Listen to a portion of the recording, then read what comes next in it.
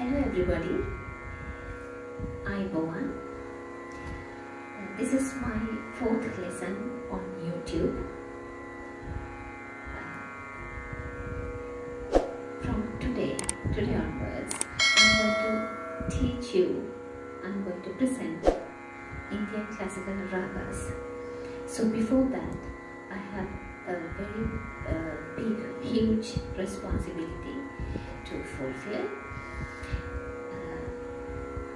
I would like to pay my humble respect to all my teachers, all my gurus who gave me education, primary, secondary, especially music education. So first of all, I want to mention my mother's name, late Dr. Shasthrapati.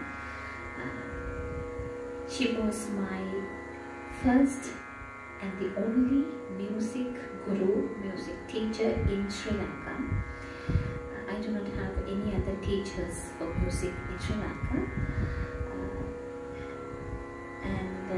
She gave me music education, not only music, but also everything that I have got, what I wanted, she gave me.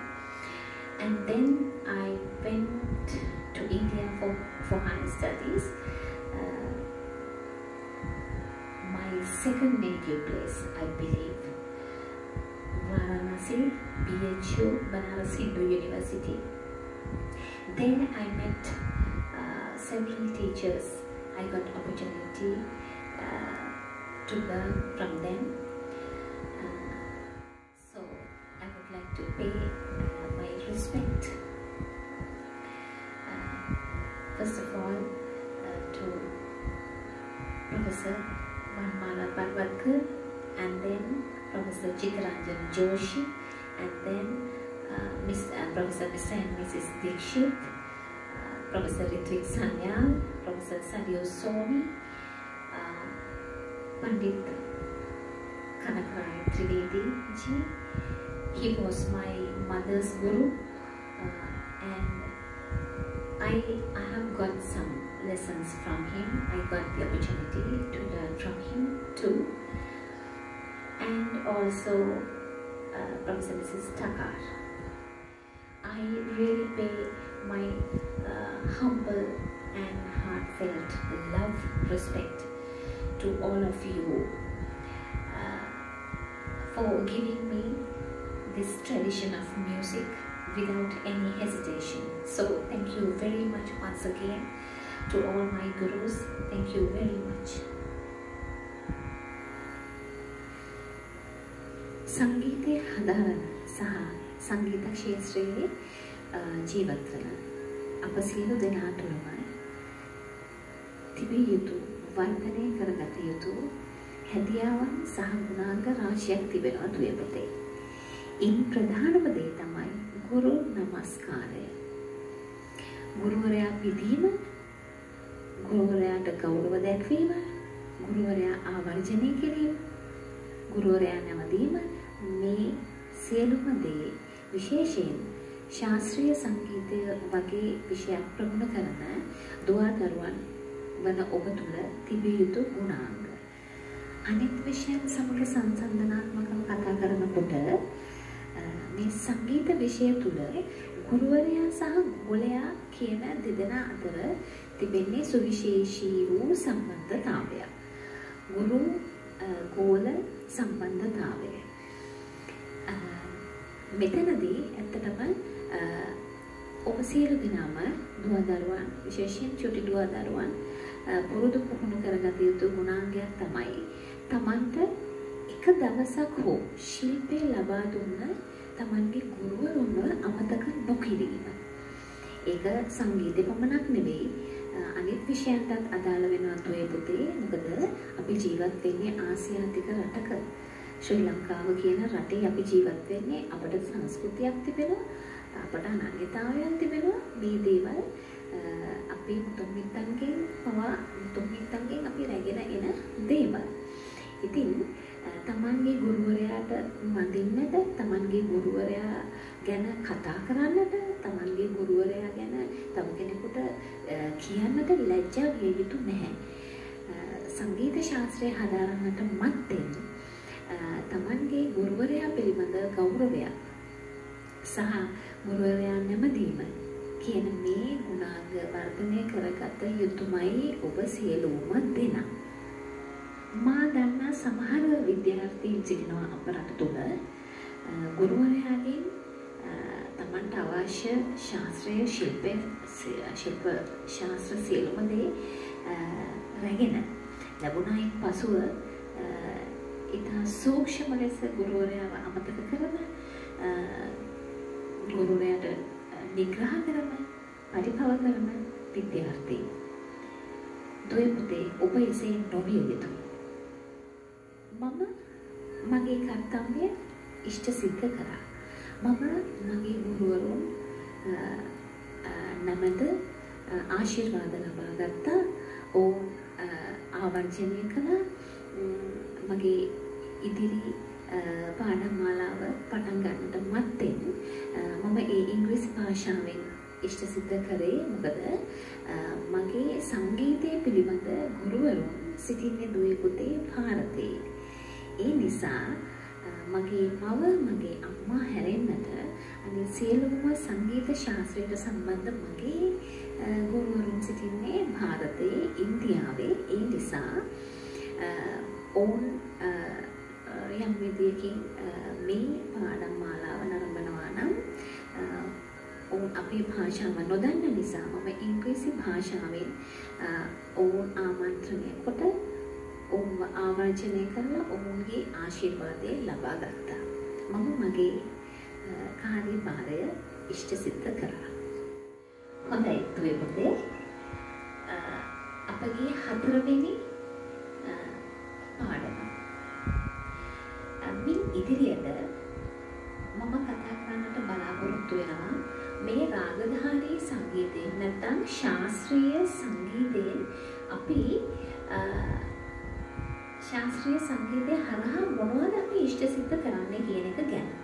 මොනවද අපි ගායනා කරන්නේ, මොනවද අපි වාදනය කරන්නේ කියන එක ගැන කතා කරන්නට බලාපොරොත්තු වෙනවා. හොඳයි. දැන් දුවේ පුතේ මේ රාගධාරී සංගීතයෙන් අපි ගයන්නේ රාග. රාගධාරී සංගීතය සම්පූර්ණයෙන්ම රාග කියන සංකල්පය මත තමයි පදනම් වෙලා තිබෙන්නේ. අපි ගයන්නේ රාග. අපි වයන්නේ රාග. මොනවද මේ රාග කියන්නේ? රාග කියන්නේ බොහෝම කෙටියෙන් හඳුන්වා දුන්නොත් තේරෙන භාෂාවෙන් හඳුන්වා දුන්නොත්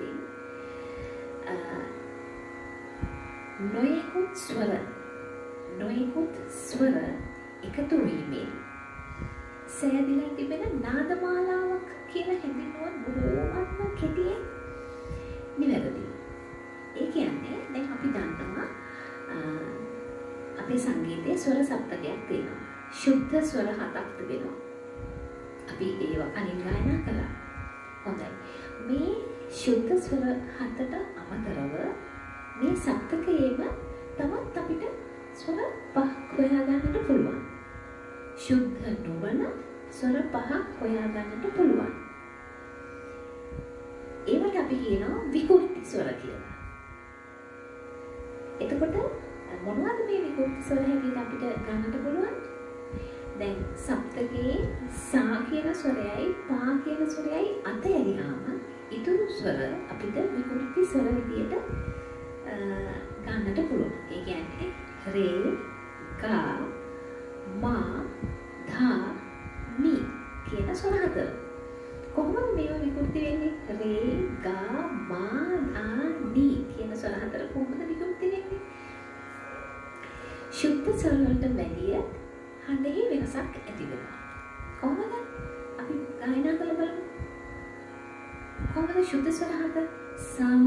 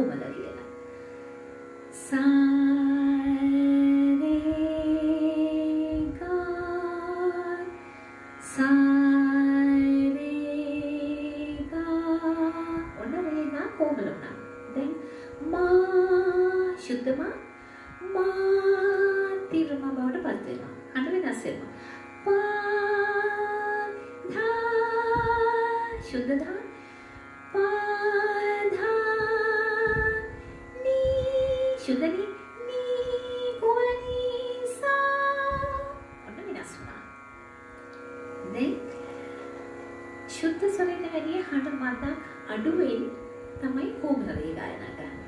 ශුද්ධ ගාවන්ට වැඩිය හඬ මතක් අඩුවෙන් තමයි කොමල ගායනා කරන්නේ. ශුද්ධ මාවලට වැඩිය මතක් හඬ වැඩියෙන් තමයි තීව්‍ර මා ගායනා කරන්නේ. ශුද්ධ ධාවලට වැඩිය මතක් හඬ අඩුවෙන් කොමල ධා. ශුද්ධ නී වලට වැඩිය මතක් හඬ අඩුවෙන් කොමල නී. දැන් ඔය ස්වර ශුද්ධ හෝ කොමල තීව්‍ර වශයෙන් තිබෙනා වූ ඔය ඕනෑම ස්වරයන් කැටි වෙලා ඕනෑම ස්වරයක් එකතු වෙලා යම්කිසි නාද මාලාවක් හැදෙනවා නම් අපි ඒකට රාග කියලා කියනවා. හැබැයි ස්වර එකතු වෙලා හැදෙන ඕනෑම නාද මාලාවකට රාග කියලා කියන්නට බෑ. රාග හැදෙන්නට සකස් වෙන්නට නීති රීති මාලාවක් තිබෙනවා. ඔය නීති රීති මාලාව ඔස්සේ සැකසුණු ස්වර යන්ගෙන් සැදුම්ලත් යම්කිසි නාද මාලාවකට අපිට රාගයක් කියලා හඳුන්වන්නට පුළුවන්. බොහොම සරලව කතා කළොත්. ඉතින් අපේ මේ රාගධාරී සංගීතයේ තියෙන විවිධාකාර වූ රාග විශාල ප්‍රමාණයක් තියෙනවා. අංක වශයෙන් ගණන් කළ නොහැකි තරමේ රාග ප්‍රමාණයක් අපේ රාගධාරී සංගීතයේ තිබෙනවා. සමහර රාග තිබෙනවා දුවේ පුතේ. අපි කවුරුත් දන්න අපි හැමදිනම බොහෝම අල්ප මාත්‍රයක් පමණයි දන්නේ මේ රාග පිළිබඳව. අපි නොදන්න රාග එමට තිබෙන්නට පුළුවන්. තිබෙනවා. ප්‍රචලිතව පවතින රාග තියෙනවා. අප්‍රචලිත රාග තියෙනවා. ඒ කියන්නේ ඒවා ප්‍රචලිත නැහැ. ඉතින් එවැනි බොහෝ රාග ගණනාවක් තිබෙනවා. නම් කරන්නට බැරි සමහර පොත්පත්වල සඳහන් වෙනවා රාග 300ක් තියෙනවා 500ක් තියෙනවා කියලා. නමුත් එහෙම අපිට අංක වශයෙන් සඳහන් කරන්නට බැහැ මෙච්චර ප්‍රමාණයක් රාග තියෙනවා කියලා. ඒ සා විශාල ප්‍රමාණයක් රාග තිබෙනවා දෙපොතේ. ඉතින් මම කැමති අද දවසේ ඔයගලන්ට එක රාගයක් හඳුන්වා දෙන්නට. දැන් මුලදිම ඔයගලන්ට ඇහුණා එක ගීතයක් ගායනවා මම. ගීත තුනක් ගායනා කරා. ඒකේ පළවෙනියටම ගායනා කරේ රාගයකට සම්බන්ධ ගීතයක්. රාගය තමයි භූපාලි. රාගයේ නම තමයි භූපාලි. මේ භූපාලි කියන රාගය බොහොම සුන්දර ඉතාමත්ම මිහිරි රාගයක්. මේකට ස්වර පහක් අයිති වෙනවා. මොනවාද ස්වර පහ? සා රේ ගා පා ධා සා ධා පා ගා රේ සා. ඔන්න ඔය ස්වර පහෙන් තමයි මේ භූපාලි කියන රාගය හැදිලා තිබෙන්නේ. සා රේ ගා පා ධා සා අවරෝහණේ සා ධා පා ගා රේ සා. දැන් මම කලින් කිව්වා නීති රීති මාලාවක් තිබෙනවා කියලා මේ රාගයක් සැදීමට. එකක් තමයි ආරෝහණ අවරෝහණ පිළිවෙලට ස්වර සකස් විය යුතුයි. ඒ කියන්නේ ස්වර නැගීම සහ ස්වර බැසීම වශයෙන් ස්වර සකස් විය යුතුයි. ඒකට අපි ආරෝහණ අවරෝහණ කියනවා. හින්දියෙන් ආරෝහ අවරෝහ කියලා කියනවා. එතකොට භූපාලි රාගයේ ශුද්ධ ස්වර වලින් සමන්විතයි. මා සහ නී කියන ස්වර දෙක වර්ජිතයි. ඒ කියන්නේ මා සහ නී කියන ස්වර දෙක භූපාලි රාගයේ යොදාගන්නේ නැහැ. බැරි වෙලාවක් හරි වැරදීමකින් හෝ මා සහ නී කියන ස්වර දෙක ගායනා වුණොත් එතන ලොකු විශාල අඩුපාඩුවක් සිද්ධ වෙනවා. එතකොට ඒ රාගයේ භූපාලි කියලා හඳුන්වන්නට බැහැ අපිට. මෙවැනි රාග එක හා සමාන රාග භූපාලි වගේ ස්වර තියෙන තව රාග විශාල වශයෙන් තිබෙන්නට පුළුවන්. ඔය මා සහ මී යොදා ගන්න රාගයක් තියෙන්නට පුළුවන්. එතකොට කවුරු හරි කෙනෙක් භූපාලි රාගයේ ගායනා කරන අතරතුර මා සහ මී කියන ස්වර දෙක යොදාගත්තොත් ඒ රාගය භූපාලි වෙන්නේ නෑ දුවේ පුතේ. ඒක නිසා මේ රාග ගායනය කියන එක පහසු කාර්යයක් නෙවෙයි. බොහොම හොඳින් මනස තැන්පත් කරගනිමින් ධ්‍යානයකට සමවැදිලා තමයි මේ රාග ගායනය කරන්නට ඕනේ. ඉතින් අපි පොඩ්ඩක් නැවත අපි ආවර්ජනය කරලා බලමු අර මම කලින් ගායනා කරපු ගීතය ගැන. මොකක්ද ගීතේ? जब से तुम सन लागली पीतन वेली प्यारे बलमा आमोरी जब से तुम सन लागली. දැන් අපි රාග ගායනා කරනකොට දැන් භූපාලි රාගයේ අපි ගයන්නේ ගීත. හැබැයි අපි ඒවට ගීත කියලා නෙමෙයි කියන්නේ පුතේ. දැන් මම මුල් පාඩම් වල ඔයාලට කියලා දුන්නා අපේ භාෂාවෙන් සංගීත භාෂාවෙන් අපි භාවිතා කරන ටෙක්නිකල් ටර්ම්ස් තිබෙනවා. අපි භාවිතා කරන වචන තිබෙනවා. යෙදුම් තිබෙනවා. එතකොට මේ ගීත කියන වචනේ අපි භාවිතා කරනවා අඩු. ගීත කියනවා වෙනකොට අපි ඒවට කියනවා ඛයාල්. ඛයාල් කියලා. එතකොට ඛයාල් එකක් තමයි මම කලින් ගායනා කරේ. භූපාලි රාගයට අයිති භූපාලි රාගයට අයත් වෙන ඛයාල් ගීතයක්. ඛයාල් ගීතයක් කියලා කියනවා අඩුයි ඛයාල් එක. තමයි මම ගායනා කරේ. මොනවද මේ ඛයාල් කියන්නේ? මොනවද මේ ඛයාල් වලින් අපි කරන්නේ? දැන් අපි මෙහෙම කතා කළොත් ඛයාල් කියන ගායන ශෛලිය. දැන් අපි රාගයක් අරගෙන ඒ රාගය ඇතුළත ගායනා කරන්නේ ඛයාල්. ගීත. එතකොට මේ ගීත ඇතුළත අපිට ගායනා කරනට වාදනය කරනට බොහෝ දේ තිබෙනවා දුවේ පුතේ. අපි උදාහරණයක් විදිහට සඳහන් කළොත් දැන් හිතමු දැන් අපේ මේ ශරීරය අපි හිතමු මනුෂ්‍ය ශරීරය නේද? මනුෂ්‍ය ශරීරයේ ඛයාල් එකක් නම් දැන් අපේ අංග පසඟ තියෙනවා. අපිට මුහුණක් තියෙනවා, අත් දෙකක් තියෙනවා, කකුල් දෙකක් තියෙනවා. මුහුණ මැද ඇස් දෙකක් තියෙනවා, නාසයක් තිබෙනවා, පටක් තිබෙනවා, අංග පසඟ තිබෙනවා. ඒ වගේ ඛයාල් ගීතයකට අංග පසඟ තිබෙනවා. ඛයාල් ගීතයේ ඇතුළත කරන්න කර්තව්‍යයන් තිබෙනවා. දැන් අපි අතින් කරන වැඩේ කකුලින් කරන්නේ නැහැ.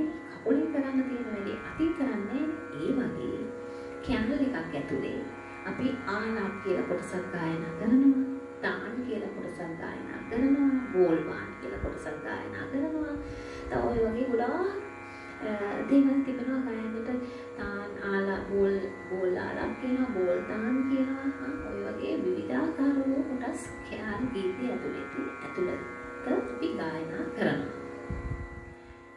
නැවතත් අපි අර ගීතය ඛයාල් ගීතය පොඩ්ඩක් ගායනා කරලා බලමු. ඊට මත්තෙන්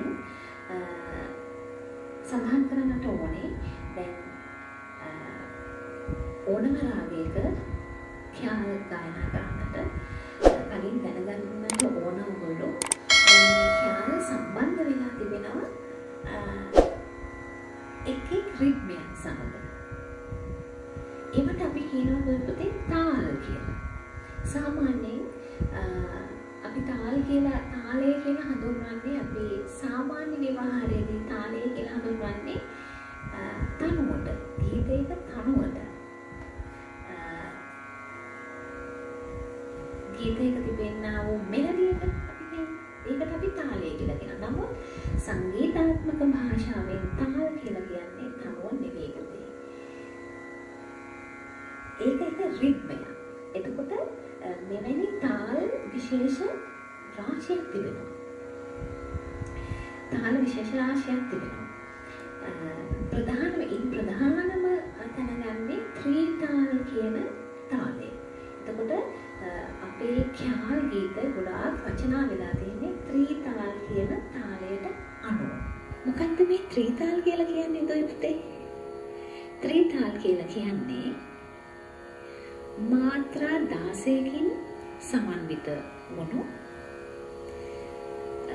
කොටස් 4 ගානේ වෙන් වුණු තබ්ලා පද 16ක්. කොහොමද?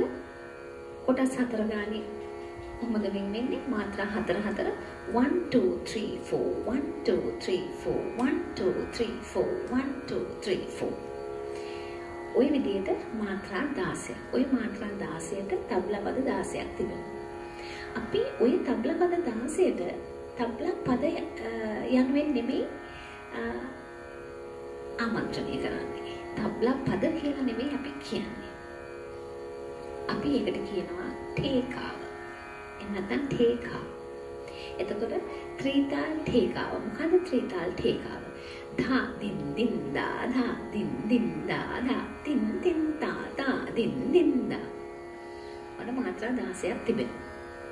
අපි ගණන් කරමින් කිව්වොත් එහෙම ධා දින් දින් දා ධා දින් දින් දා ධා දින් දින් තා තා දින් දින් දා මාත්‍රා 16ක්. දැන් ඔය ත්‍රිතාල් ඨේකාව කොහොමද අපි වාදනය කරන්නේ? මොකෙන්ද වාදනය කරන්නේ? මොකද්ද වාද්‍ය භාණ්ඩය? තබ්ලාව. තබ්ලාව කියන වාද්‍ය භාණ්ඩය තමයි ඛ්‍යාල් ගායන ශෛලියට උපයෝගී කරගන්නා ප්‍රධාන වශයෙන් උපයෝගී කරගන්නා වාද්‍ය භාණ්ඩය. එතකොට තබ්ලාව කියන වාද්‍ය භාණ්ඩය භාවිතා කරමින් තමයි අපි ගායනය ඉදිරිපත් කරන්නේ, වාදනයක් ඉදිරිපත් කරන්නේ. මොකද්ද මේ තබ්ලාව? මම ඔයගලන්ට දැන් කියලා දෙන්නම්. පෙන්වන්නම් මොකක්ද මේ තබ්ලාව කියන වාද්‍ය භාණ්ඩය කියලා.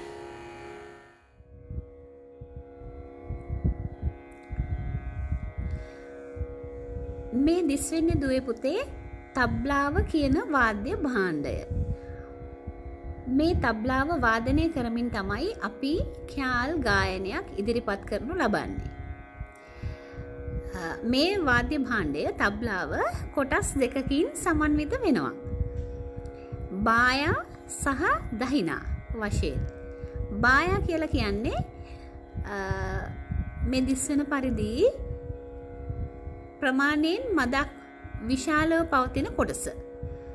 දහිනා කියලා කියන්නේ ප්‍රමාණයෙන් මදක් කුඩා කොටස. බායා සහ දහිනා. මේ බායා සහ දහිනා වශයෙන් භාවිතා වෙන්නට හේතු තිබෙනවා. දැන් මේ තබ්ලාව අපි අතින් වාදනය කරනු ලබන වාද්‍ය භාණ්ඩයක්. වම් මත භාවිතා කරමින් වාදනය කරනු ලබන නිසා බායා කියලා කියනවා. දකුණු අත භාවිතා කරමින් වාදනය කරන නිසා දහිනා කියලා කියනවා. බායා කියන්නේ වම් අත, දහිනා කියන්නේ දකුණු අත. ඒ වගේම තමයි දුවේ පුතේ වාදන ශිල්පියෙක්. දැන් තබ්ලා වාදන ශිල්පීන් සිටිනවා. තබ්ලා වාද්‍ය භාණ්ඩය වාදනය කිරීම සඳහා. එතකොට අපි වාදන ශිල්පියෙකු සමග තමයි ගායනා කරනු ලබන්නේ. වාදන ශිල්පියෙකු තබ්ලා වාදනයෙන් සහාය වෙනකොට තමයි අපි ඛ්‍යාල් ගායනයක් ඉදිරිපත් කරනු ලබන්නේ.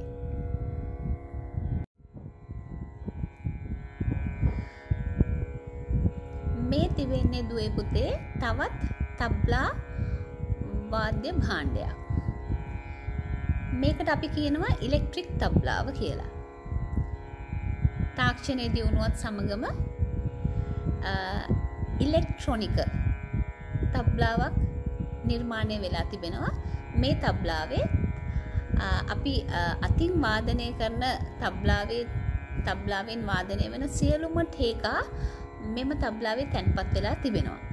මෙම වාද්‍ය භාණ්ඩය අපිට අභ්‍යාස කරන්නට පමණක් යොදා ගන්නට පුළුවනි. එසේ නොමැතිනම් අපි ගායනයක් හෝ වාදනයක් විශේෂයෙන් වේදිකාවක් මත ඉදිරිපත් කිරීමේදී මේ වාද්‍ය භාණ්ඩය යොදා ගැනීම සුදුසු නැහැ. ඒකට හේතු තිබෙනවා. ඒ හේතු මම ඊළඟ පාඩම් වලදී ඔයගලන්ට කියන්නට බලාපොරොත්තු වෙනවා. අපි නිතරම වග බලා ගන්නට ඕනේ දුවේ පුතේ ගායනයක් හෝ වාදනයක් ඉදිරිපත් කරද්දී තබ්ලා වාදන ශිල්පියෙකු සම්බන්ධ කර ගැනීමට. තබ්ලා වාදන ශිල්පියෙකු සම්බන්ධ කර ගනිමින් අතින් වාදනය කරන තබ්ලාව වාදනය කරමින් තමයි අපි ගායන ඉදිරිපත් කළ යුත්තේ. හොඳයි. දැන් අපි තබ්ලාව කියන වාද්‍ය භාණ්ඩය දැක බලාගත්තා. දැන් මම ඛ්‍යාල් ගීතය අපි කලින් ශ්‍රවණය කරපු ඒ ඛ්‍යාල් ගීතය නැවත ගායනා කරනවා. මම කලින් සඳහන් කරා ඔයගලන්ට අපි අභ්‍යාස කළ යුත්තේ අපි ගායනයක් ඉදිරිපත් කළ යුත්තේ තාම්පුරාව කියන වාද්‍ය භාණ්ඩය වාදනය කරමින් කියලා. ඉතින් මම දැන් තාම්පුරාව කියන වාද්‍ය භාණ්ඩය වාදනය කරමින් සහ ඉලෙක්ට්‍රික් තබ්ලාව යොදා ගනිමින් ගායනය ඉදිරිපත් කරනවා. මොකද ඔගොල්ලෝ සියලු දෙනාම දන්නවා අපි මේ ගෙවන්නේ බොහොම තීරණාත්මක කාලවකවානුවක්. කොරෝනා කියන වෛරසයෙන් පීඩාවට පත් වෙමින් අපි සියලුම දෙනා නිවෙස්වල රැඳී සිටමින් කාලය ගත කරන නිසා තබ්ලා වාදන ශිල්පියෙක් සම්බන්ධ කරගැනීමේ අපහසුතාවයන් තිබෙනවා. ඒ නිසා ඉලෙක්ට්‍රික් තබ්ලාව භාවිතා කරමින් මම නැවතත් ඛ්‍යාල් ගීතය ගායනා කරනවා. ඔයගලන්ට පසුබිමින් ඇසේවි ත්‍රිතාල් ඨේකාව. जब से तुम सन लागरी जब से तुम सन लागरी पीतन मेरी प्यारी बलवा आमोरी जब से तुम सन लागरी जब से तुम सन जोड़े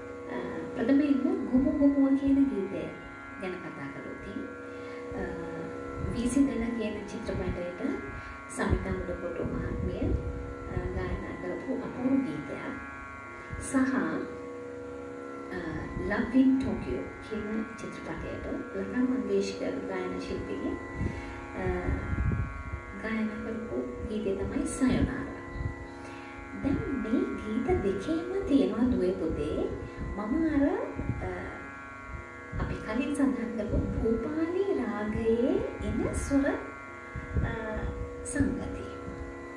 දැන් පාසල් විෂය නිර්දේශයේත් මේ සම්බන්ධව කතා කරනවා.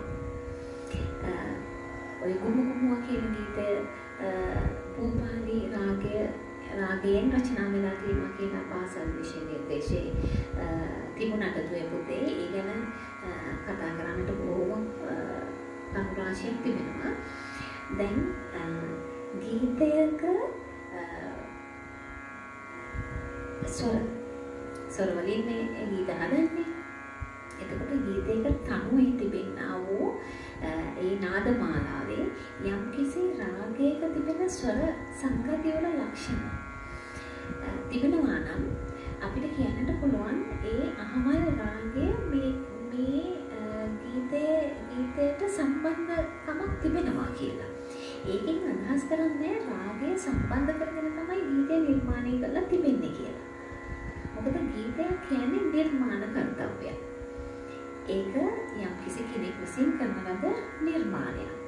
එතකොට රාගය කියන්නේ ශාස්ත්‍රීය පද රාගයක ඛ්‍යාල ගායනයක් සහ සරල ගීතයක් ගායනය අතර විශාල වෙනසක් තිබෙනවා. එතකොට දැන් මේ ගීත දෙකේම සයනාරා කියන ගීතයේ ගුමුගුමුව කියන ගීතයේ අර භූපාලි වල තියෙන සාරේ ගපද සාදා පගරේ භාසා ඔය සොර ටික ගැඹිරා තියෙනවා. ඒ නිසා අපිට යම්කිසි සඳහනක් කරන්නට පුළුවන් භූපාලි කියන රාගයේ යම්කිසි ඡායාවක් මේ ගීතවල තිබෙනවා කියලා අපිට අර්ථකථනය කරන්නට පුළුවන්. හැබැයි රාගය පසුබිම් කරගෙන මද ගායනා කළේ කියන එක දන්නේ සංගීතඥයා එහෙම නැත්නම් ගීතේ නිර්මාතෘ සංගීත අධ්‍යක්ෂකවරයා. එතකොට එතුමන්ගෙන් තමයි අසා දැනගන්නට ඕනේ මේ ගීතයට පසුබිම් වුණේ මොකක්ද කියන එක සම්බන්ධව. එහෙම නැතුව රාග අවබෝධය තිබෙනවා නම් හොඳ හැටි රාග හදාරලා තිබෙනවා නම් අපිට ගීතවල තිබෙන ඡායාවන් රාගයකට කොයිතරම් සමීපද කියන එක ගැන අවබෝධයක් ලබා ගන්නට පුළුවන් මුදින් රාග ග්‍රහණය කරගෙන තිබෙන කෙනෙකුට නම්. දැන් රාග ගැන අවබෝධයක් නැති මුල පුතාලා ඉන්නවා නම් ඒගොල්ලන්ට දැන ගැනීම පිණිස තමයි මම මේ ගීත දෙක ගායනා කරේ. මොකද ගීත හරහා යම්කිසි අවබෝධයක් ලබා ගන්නට පුළුවන් කියන විශ්වාසය මා තුළ තිබෙනවා. ඉතින් රාගයක් සහ ගීතයක් අතර තිබෙන වෙනස්කම කොයිතරම්ද කියන එක ගැන මම ඉදිරියේදී ඔයගලන්ට කියලා දෙන්නම්. රාග ඉගෙන ගන්නවා වගේම රාග ගායනා කරන්නට පුරුදු වෙන්නට ඕනේ. රාග ගායනය ඉගෙන ගන්නවා කියන්නේ එකක් දුවේ පුතේ. රාග ගායනා කරනවා කියන්නේ රාග වේදිකාවක් මත ඉදිරිපත් කරනවා කියන්නේ තවත් දෙයක්. හොඳයි. දැන් මම භූපාලි රාගය සම්පූර්ණයෙන් ගායනා කර පෙන්වන්නටයි සූදානම් වන්නේ. ඒ කියන්නේ භූපාලි රාගයේ ඛ්‍යාල් ගීතය ඒ ඛ්‍යාල් ගීතයට අඩංගු විය යුතු ආලාප තාන් කියන කොටස් දෙක සමග ගායනයක් ඉදිරිපත් කරන්නට සූදානම් වෙනවා. හැබැයි ඔයගොල්ලෝ මතක තියාගන්නට ඕන මේක ඉතාමත්ම සරල ගායනයක්. ඒ කියන්නේ අපේ රාගධාරී සංගීතයේ හොඳින් ගැඹුරින් හදාරා අපි ගායනයක් ඉදිරිපත් කරන්නට ඕනේ සංකීර්ණ විදියට. මේක සංකීර්ණ ශාස්ත්‍රයක්. එතකොට මේ අද මම ඉදිරිපත් කරන්නේ සංකීර්ණ ගායනයක් නෙවෙයි. මොකද ඔබ සියලු දෙනාටම තේරුම් ගන්නට අපහසු වේවි මම ගැඹුරින් ගායනා කළොත්. ඒ නිසා බොහෝම සරලව ගායනයක් ඉදිරිපත් කරනවා. ඊළඟ පාඩම් මාලාවෙන් මම බලාපොරොත්තු වෙනවා ඒ කොටස් ගැන දීර්ඝ වශයෙන් සාකච්ඡා කරන්නට. එසේ බලාපොරොත්තු වෙමි. අද පාඩම මෙතනින් අවසන් කරනවා. ඔබ සියලු දෙනාටම බොහොමත්ම ස්තුතියි. ආයුබෝවන්. Ah